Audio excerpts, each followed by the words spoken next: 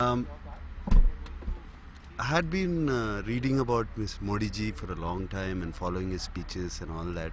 Very inspired.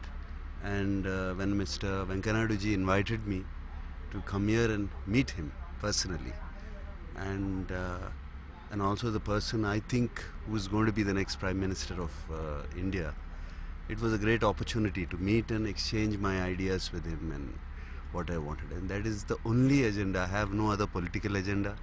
I am not a politician, neither is my family is. It is just to meet a leader whom I think will make a change to this country.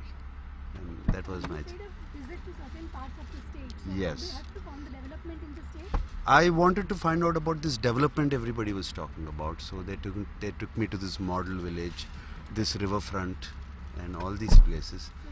And it is outstanding. When I went to this village, this model village where I went to, they have Wi-Fi and broadband and 24-hour electricity. Whereas I live in Hyderabad and in Jubilee Hills, and I have a 3-hour power cut, and I don't have proper Wi-Fi and this is incredible. And so how much empowerment they have given to that village, the people there. And I asked, is this the only village? They said no, most of the villages in Gujarat are like this now, and they're following this model.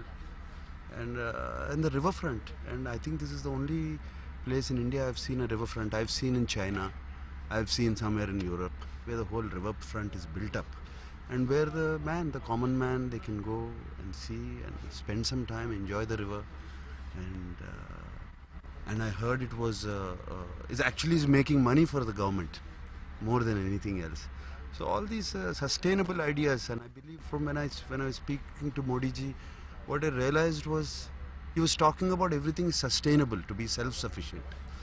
And What do you think about the Gujarat as a model state? Should it be followed by the other states of the country?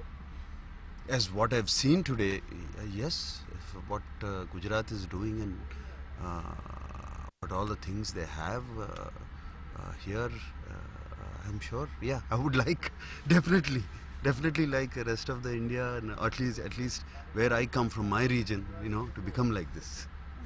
Recently, Pawan Kalyan paid a visit here. Yes. Pawan Kalyan. So what do you think, like, is Modi wave spreading across the nation? What do you think about it? It is spread to me. That's much I can say. I don't want to talk about. I'm not politically inclined. I don't want to talk. I'm not politically. So I like his leadership, and I've seen his speeches and everything, and I'm following him.